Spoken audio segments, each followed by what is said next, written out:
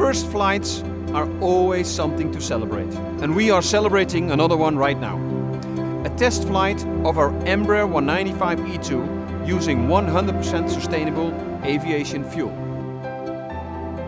Today, the most environmentally friendly biofuel on the market, certified for commercial use, is a blend of 50-50 Jet A and SAF fuel. But today we are testing 100% SAF. And this pure SAF is going to deliver the greenest, most sustainable power in the world. Our test flight proves that our airplanes are ready to transition from traditional carbon fuel to SAF fuel.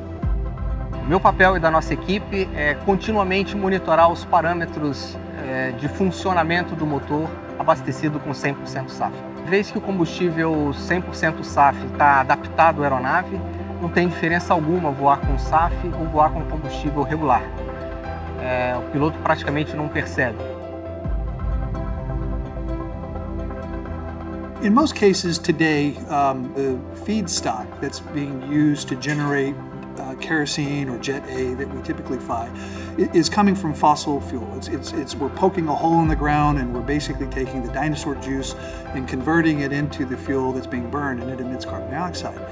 In the case of the sustainable aviation fuel, we're taking a different feedstock, we call it. So a feedstock that absorbed carbon dioxide during the generation of it, be it agricultural waste or vegetable oils or a plant growing, or even in the case of what we're using now, animal waste. So the net carbon balance is reduced, in our case about 60%, and in some cases we're targeting up to an 80% reduction over a fossil fuel feedstock. I'm excited to be a part of this test because, let's face it, the impact of climate change is undeniable, and you don't have to go far to see or feel the effects firsthand. My role in today's milestone was to work with the engineering teams at both Pratt & Whitney and Embraer to define our requirements to verify engine performance and operability characteristics, which is another way of saying that the engine behaves the same way regardless of what type of fuel we put in there.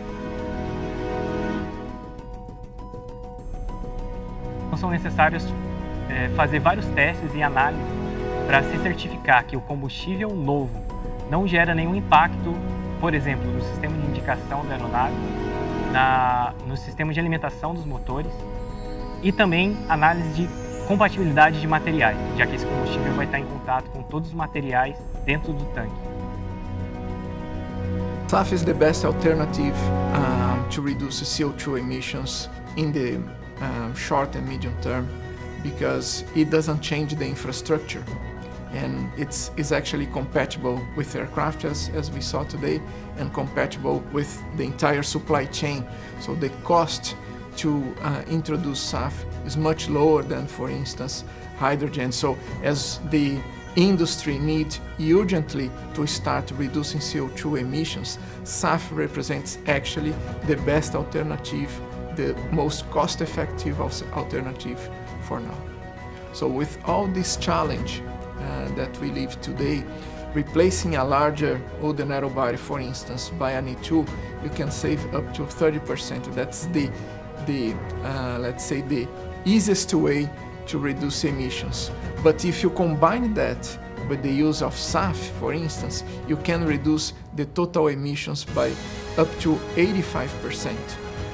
And that's the I believe the best alternative that we have for the short and medium term. I look back on the work Embraer started nearly 2 decades ago. Today, here we are again, on the cusp of a new era in aviation, with jet aircraft, powered by 100% SAF, and this means sustainable flying for all of us. But even more important, a green future for our children and for Mother Earth.